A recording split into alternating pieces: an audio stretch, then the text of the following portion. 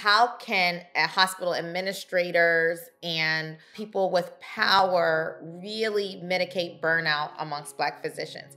Part of it is that the way in which our healthcare system is structured has to be changed in terms of incentive, meaning that we cannot continue to have this system where Black physicians who are more likely to work in communities that are overwhelmingly Black or have other racial and ethnic minoritized groups are not compensated at the same rates as affluent, more white areas that can pay out of pocket or have private health insurance.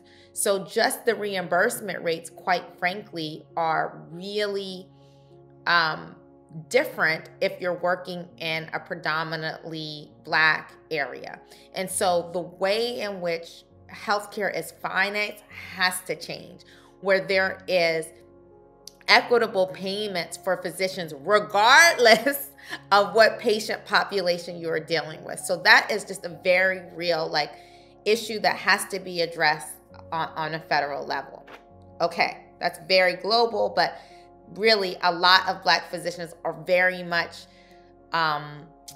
invested in that and really active in that changing, like the National Medical Association, because it directly impacts us. Another thing is, do not ask Black physicians to be the only ones. So the tokenization of being Black in predominantly white spaces already is very violent. So in terms of hiring Black docs, the reality is there should not be just one. You have to bring a critical mass of physicians who are like-minded to a place so that there is a sense of, one, representation, but just the understanding of what it is to be minoritized in a predominantly white space. So I am at the point where people try and get me all over. I'm like, I am not accepting a position where I am the only anything. Woman, definitely not Black woman, because that is inherently violent. So thinking about ways in which you can do what's called cluster hires, where you can bring many people with a shared experience to a place that will be necessary but not sufficient for them to feel accepted and also to thrive, right? You gotta have some people that look like you. And I really don't think white physicians understand this, and white administrators, because their whole lives are underscored by being the majority. So they don't understand what it is. So that's really, really important. And then the last thing that I would say in terms of the mitigate burnout is trust Black physicians when we say we've been maltreated by either other colleagues, coworkers, patients. This is